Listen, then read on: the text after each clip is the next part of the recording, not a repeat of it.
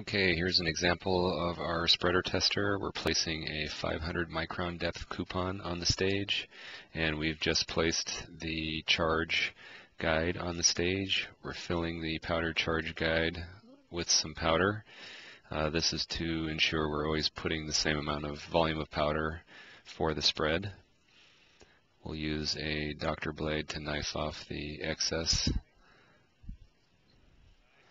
Then we remove the guide, and we're left with the powder charge on the coupon, ready for spreading with the roller.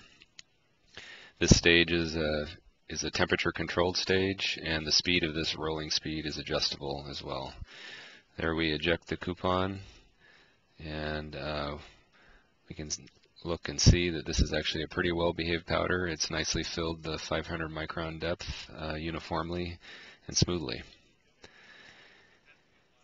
Here's an example of a powder that we're doing at room temperature that also does pretty well at room temperature, but we'll see in the next scene how it behaves when we warm it up a little bit. So this is at room temperature at 20°C. And you can see this one also fills the pocket pretty nicely. Now we've increased the temperature of the stage up to 90°C for this particular material. And we'll, same 500 micron pocket, we'll spread the powder, and you can see that it's pretty sticky to itself at that temperature. Does not fill the pocket very well at all.